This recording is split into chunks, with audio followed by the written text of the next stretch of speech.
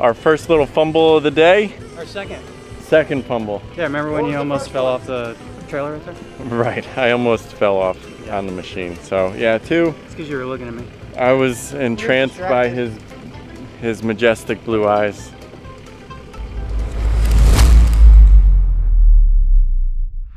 We are here in Milltown, New Jersey. Let me show you what we got to work with.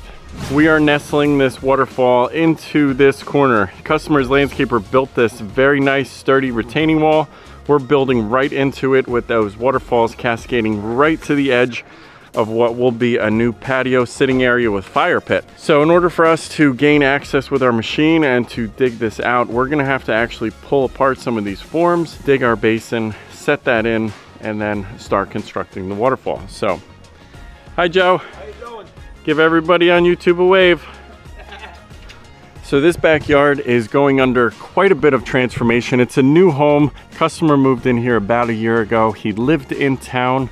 He said there's a great big pond down this direction. He didn't want a pond because of that other big natural pond and the herrings. So they're putting in some cool patio here, a center with a fireplace, some sitting benches on either side, all directed towards what will be a pretty spectacular water feature tucked into the corner here. We're gonna use almost all of this space here for our water feature. It's gonna have pooling areas, split streams, multiple cascades, all meandering around before it disappears into the basin over here. So we have to watch out for the footprint of that patio and then dig down, make our basin, and start building a waterfall.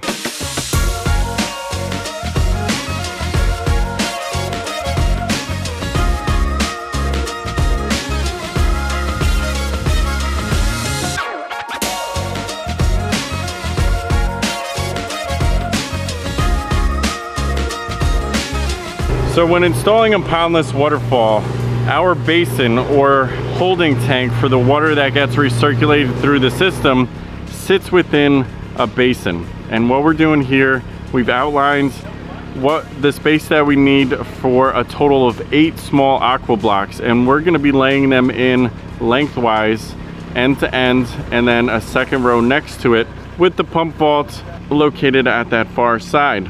The contractor was here. He told us his finished height, so we know exactly the depth we need to dig so we can get the top of our blocks to sit about 4 inches below finished grade.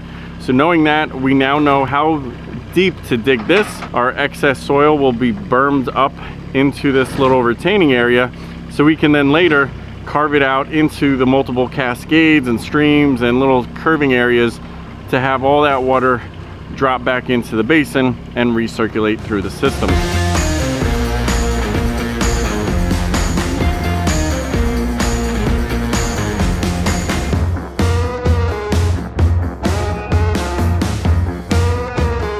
We have got our basin excavated here. This is going to be holding 8 small aqua blocks plus our vault.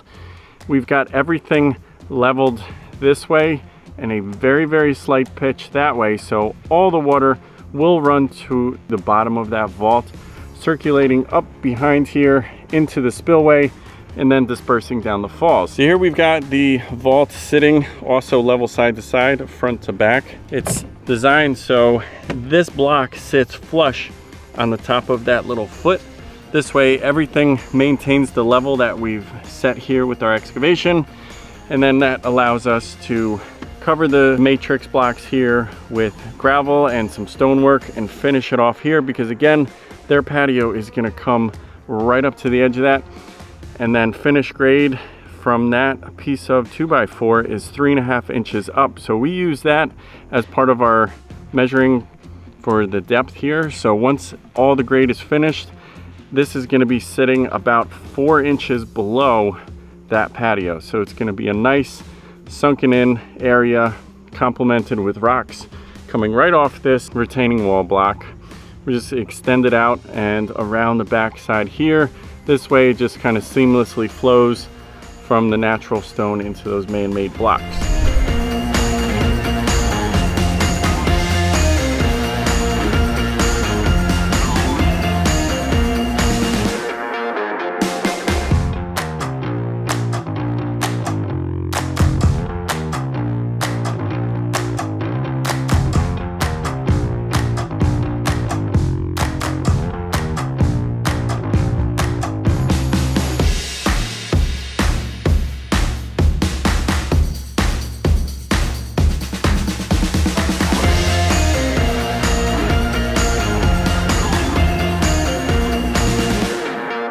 So what we got so far kind of looks a little in disarray, but I swear to you there is a plan. We have got 2 waterfalls coming down into here. They're both going to be different style waterfalls. This one's going to be more of like a babbling brook where it's just kind of rolling over the stones, hitting the flat part here, and then a final spill into the basin below. The other one will have a nice sheet style, but behind it we've got a nice ledge rock that's just going to cascade right off the lip of it into a small pooling area and then down to there. So the plan for tomorrow, we're going to bring more of these flat, kind of irregular shaped rocks just to help create the illusion that this was a stone formation that just over years and years and years formed with the water carving its way through it. So starting in the upper corner here is where the spillway will go into a pooling area where it then splits and then comes down on both sides here.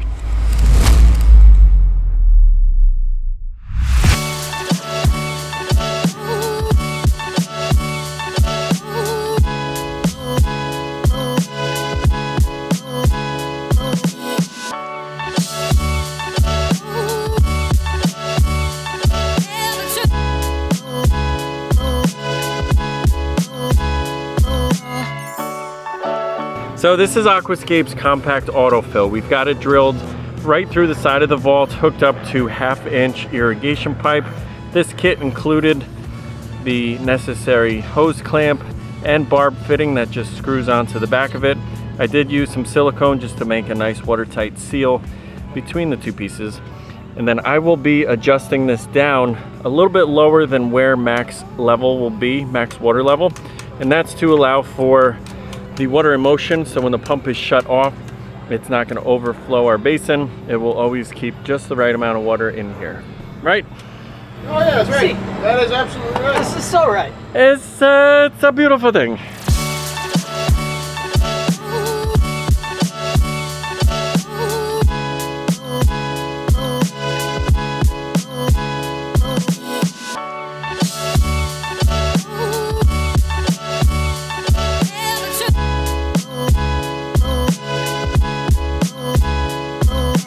We are so close to finishing this patio falls.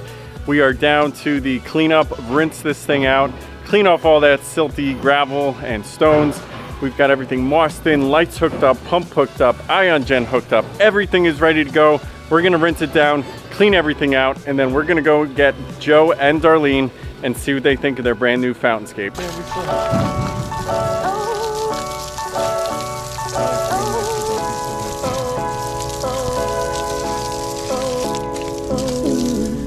Are you ready to see it? I don't know. Is Boley ready to let you see it? All right, enough joking around. Guys, what do you think of this?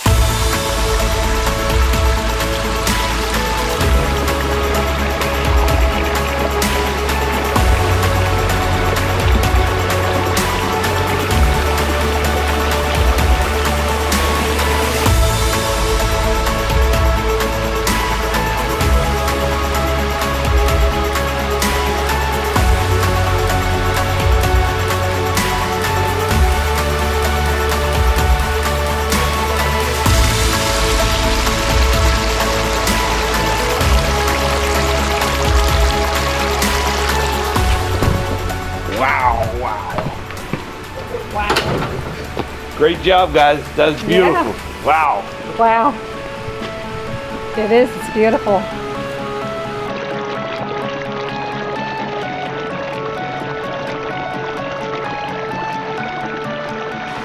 It's been said before, and I'll say it again. You do not need a lot of space to have a water feature that makes an absolutely huge impact, and that's exactly what this feature does. We didn't have all that much space to work in. We have about 12 foot this way, just over 10 foot from the very edge to that back wall. So we squeezed in so many spillways, so many different waterfalls. We've got natural elements like that nice stump in the back. We've got our moss.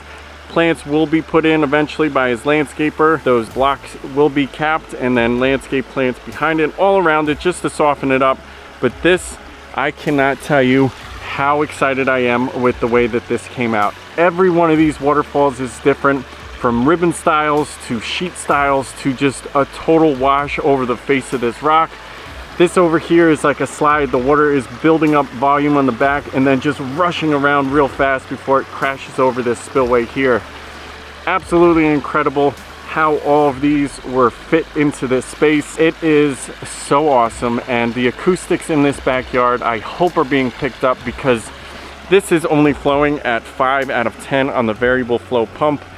It is perfect the way it's tuned right now, and just the way that water is bubbling right up out of that spillway. You're not sure where it's coming from, just underneath that root, and then it just fills this little pooling area before spilling over 3 separate spillways and then making its way down all different sides of this water feature. I can't wait to come back in the next year or so, see the landscape finished, and see everything grown in this totally naturalized into its new corner in the property here. Let us know what you guys think in the comments below, and we'll see you guys on the next one.